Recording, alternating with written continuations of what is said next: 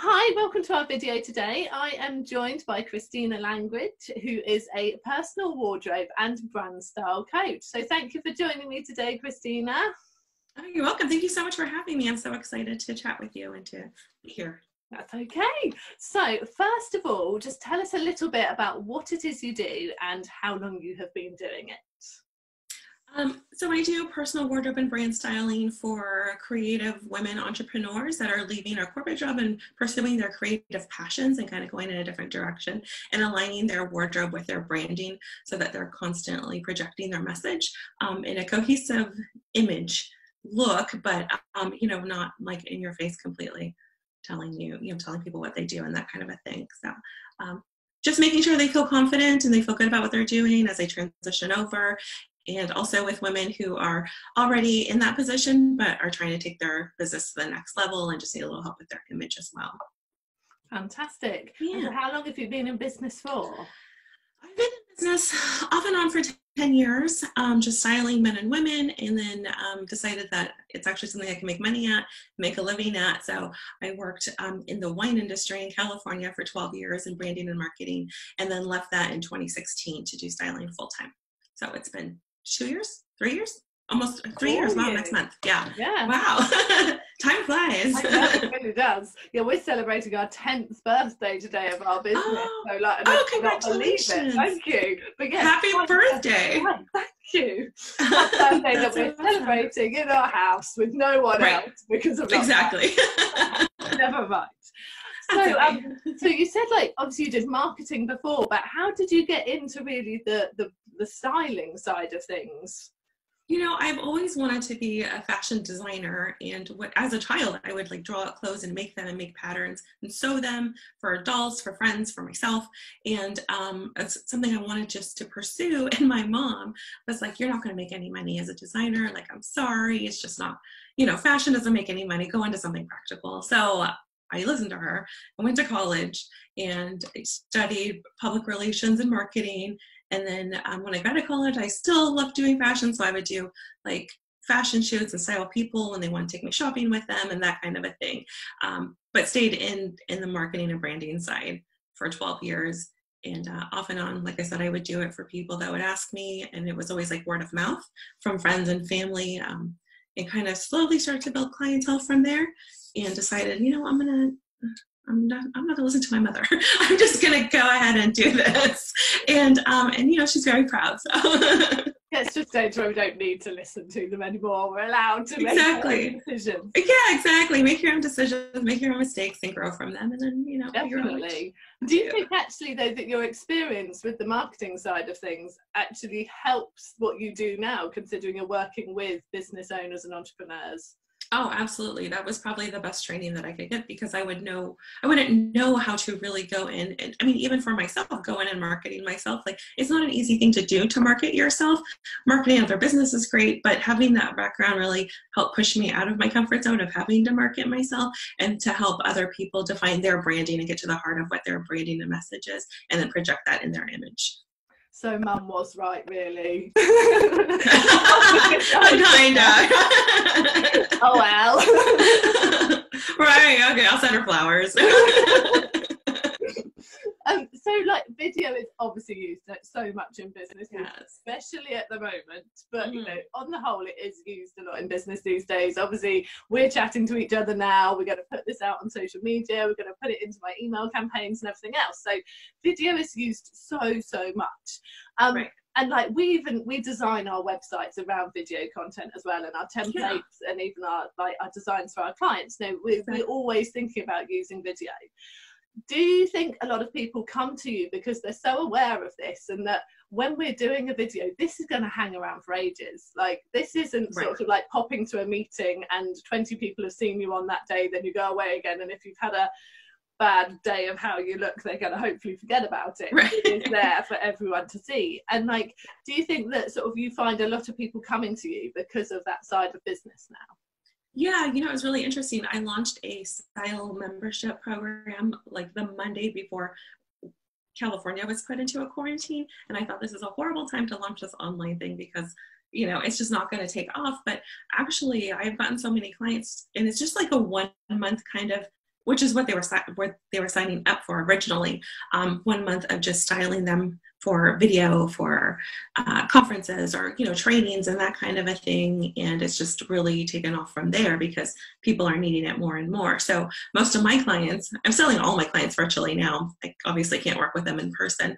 But a lot of new clients have come just from like, hey, I have, you know, I'm working from home now and I have to do a training. I really don't know how to wear, you know, to dress for this and be presentable in video. Like, what can I wear? What shouldn't I wear? Can you help me? So yeah, I help all of my clients with their video calls now, their trainings, their Skyping, even like FaceTiming with friends and family, just kind of giving them tips on like, okay, maybe don't wear that because it looks like if you have a dark background and you're wearing black or dark clothes, you look like a floating head and it looks odd. So like just tips like that to help them as they kind of get used to being in front of camera and just making sure that they look their absolute best.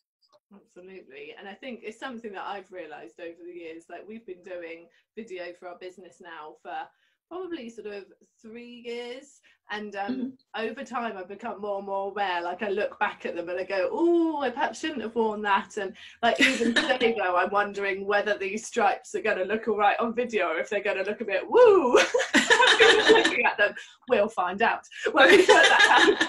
Didn't consider it until I was sitting here right now.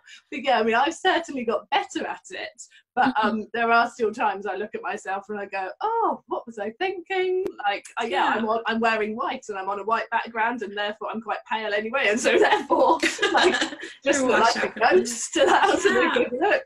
And so yeah, there's definitely videos of me where I'm basically hair, eyebrows and glasses, and that's but yeah, it's such an important thing to think about.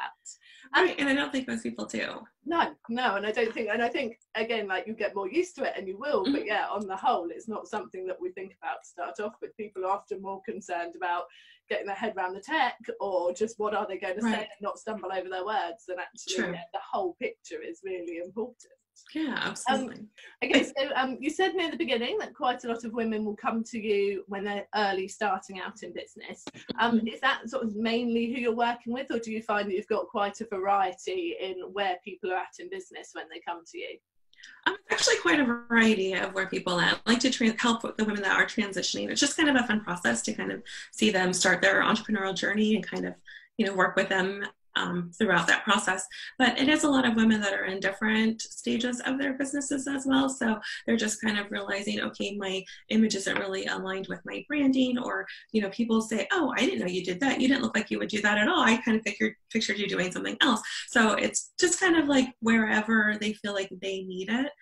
That's when they come to me and we kind of just work through and figure out, okay, well, what is it that you need and what is it that you're hearing back from people that we need to put into alignment so that they know exactly who you are and what you're doing. That is so important, isn't it? Like when you're looking at someone, you're getting a first impression of them, and especially as like the internet is so busy these days, like it's so hard to like get seen. And if a video goes past on your Facebook feed and someone doesn't look like what they do, then you could just gloss over them without sort of stopping and thinking, oh yeah, that's what I need.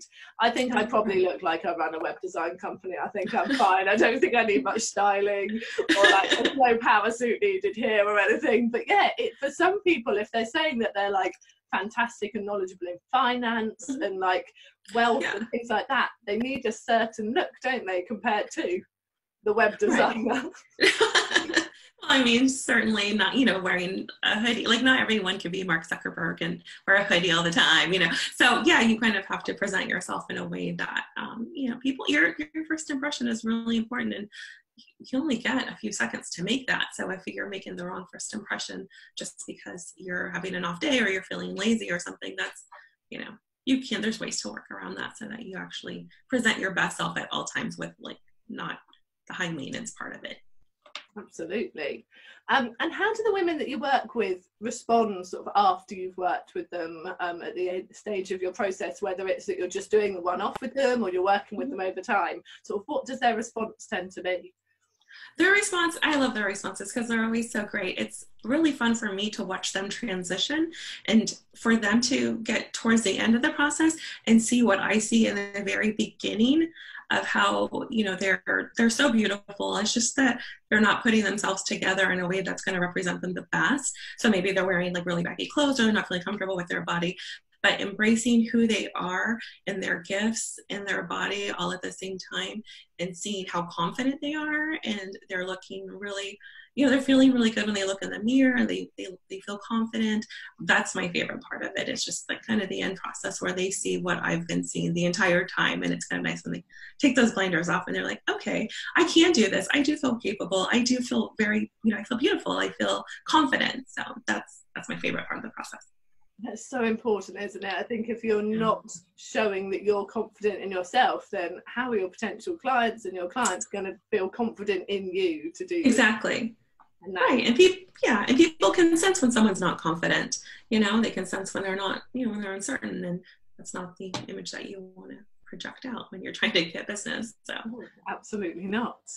So are there any sort of tips that you can give us today to help us think about our presentation and to sort of increase all of our confidence when we are working either face to face with people when that time comes again, or when we are presenting ourselves for our video? Posture is huge. If you're not, you know, not carrying yourself properly, then you don't look confident. You don't look very capable. You don't really look that approachable. So carrying yourself with confidence and having like a great posture is always really helpful.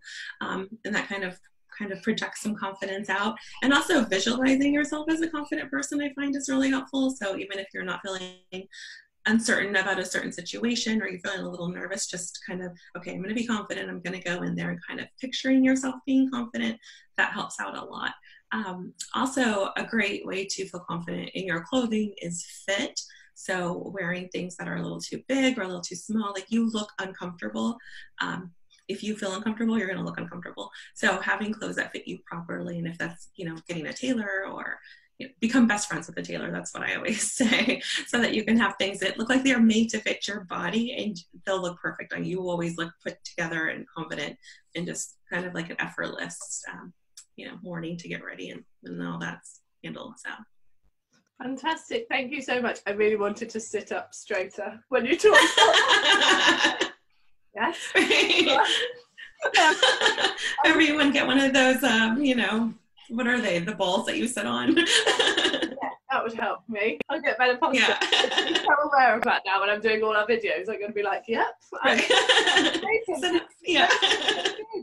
Well, thank you so much for joining me today. I think it's quite a short chat, but I think there's so much useful stuff in there for people. And hopefully when they are now planning their videos for their social media or for putting on their website, they'll just think about all these little nuggets, and it'll hopefully help them be more confident. I think we've got a lot of people that are in our audience that have never done a video before. That's something that they haven't even wanted to even try. So hopefully that they'll think of all these little tips, and they'll get themselves out there a bit more and give it a go. So thank you so much. Before you go, can you just tell us where people can find you if they want to find out more? Probably the best place to follow me is on Instagram. There you'll get a ton of tips, because I leave tips every other Tuesday about making videos and looking your best self on video. So at Christina_Langridge, and there's no H in Christina, it's just CR. You can find me there on Instagram. I'm also on Facebook at Christina Langridge Personal Stylist. But most of my tips and all my videos are on Instagram, so that'd probably be the best place to find me. Put your link in the comments to the video, Thank you. So that everyone can go and find you and keep getting fantastic. Okay. Thank you so much. Well, thank you so much. Take care. Oh, thank you for having me. Take care. Bye. Bye-bye.